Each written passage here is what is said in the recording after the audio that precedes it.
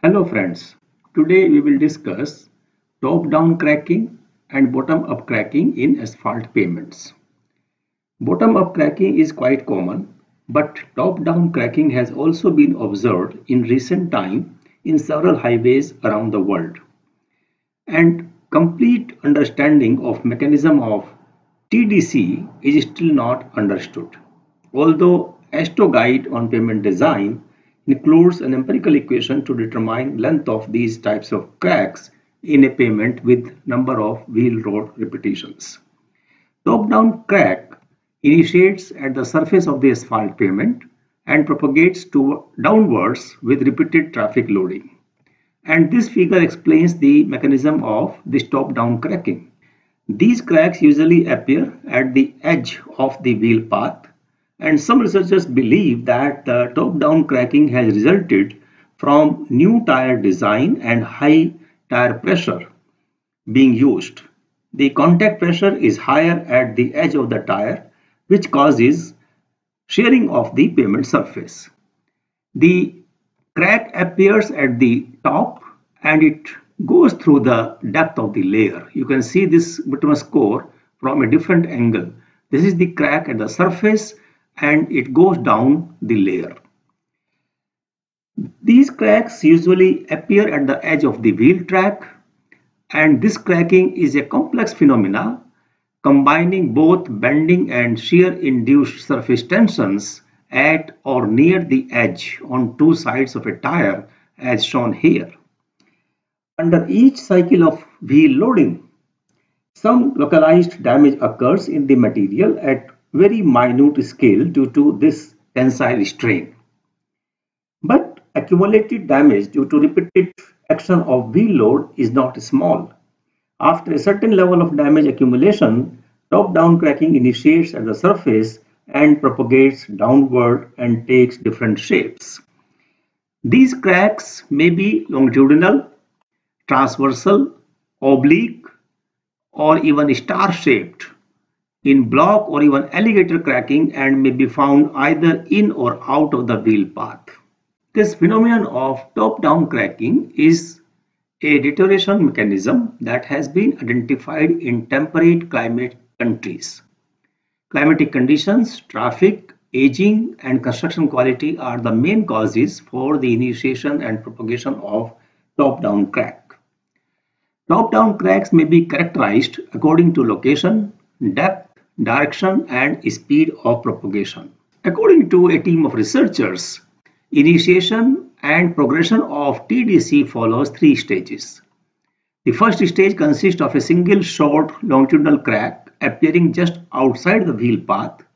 In the second stage, over the time, sister cracks develop 0.3 to 1 meter parallel to the original crack. And finally, cracking evolves into a third stage where the parallel cracks are connected via short transversal cracks. And there can be several reasons, but there are three basic views on the top-down cracking mechanism. The first, high surface horizontal tensile stress due to truck tires. And here, white base tires and high deflation pressures are cited as causing the highest tensile stresses at the top surface of the layer. Age hardening of the asphalt binder resulting in high thermal stresses in the hot mix asphalt. And this is also the most likely a cause of the observed transverse cracks. And third is a low stiffness upper layer caused by high surface temperatures. In addition to these reasons, there are some more reasons like pavement temperature and temperature gradients, bitumen binder and mix aging, pavement structure, mix composition, raw materials, and issues that are related to the construction such as segregation of mix. Means the problem in the mix design. If the mix has low shear strength, then also top-down cracking is likely to occur. In case of top-down cracking, crack depth ranges from a few millimeter to the total thickness of the layer. Theoretically, progression stops at a 15 centimeter depth for pavements with 19 centimeter bituminous layers. However, Deeper cracks have also been found in pavements with a higher total thickness of bituminous layers. Cracks propagate perpendicular to principal stresses. For short cracks, propagation is driven purely by tension and they progress straight down into the pavement. At intermediate depth, cracks change direction since the state of stress in the asphalt layer changes with depth. Fortunately, the top-down cracks propagate very slowly, and by the time they reach the bottom of the wearing course, it is time for its renewal. And it takes about 10 years for a top-down crack to reach to the full depth of the wearing course. And therefore, these cracks can be remedied either through crack sealing, fog seal, slurry seal, microsurfacing, or if there is a large area cracked, then patch repair work can also be done. The second is bottom-up cracking. In the case of bottom-up cracking, the crack initiates at the bottom of the bituminous layer and propagates upward. It is just opposite to top-down cracking. This is top-down cracking which occurs at the edge of the wheel, and this is bottom-up cracking which appears at the bottom of the asphalt layer. Typically, this bottom-up cracking takes place due to inadequate thickness of pavement structure. In thin pavements, the tensile stress is highest at the bottom of the HMA layer, and when this stress exceeds the tensile strength of the mix, a crack appears here, and with the repeated applications of wheel load, this propagates to the surface as one or more longitudinal crack. This is bottom-up cracking or classical fatigue cracking, and this type of cracking is one of the main failure modes in asphalt pavements. The possible causes for bottom-up cracking: inadequate structural support, which can be caused by a number of reasons. For example, decrease in pavement load supporting characteristics, either because of loss of base, sub-base, or subgrade support. For example, due to poor drainage or spring thaw resulting in a less stiff base. Stripping on the bottom of the HMA layer is also a reason for bottom cracking. The stripped portion contributes little to prevent strength, so the effective HMA thickness decreases. Second, increase in loading.